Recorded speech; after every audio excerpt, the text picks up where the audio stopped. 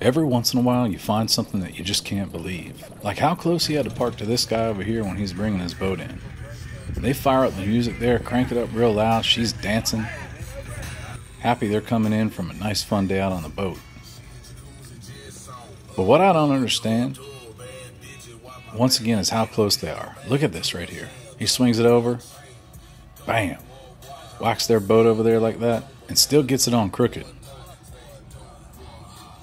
I don't think she's having any of this right here. I don't think I would either if someone parked that close and then whacked my boat. Man, these guys sit here while the guy in the truck hooks it up, and he's about to fire up that turbo whistle. Listen to this.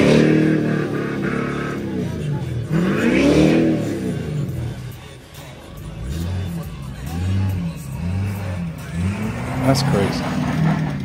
You gotta have some consideration for other people's property and don't hit their boats.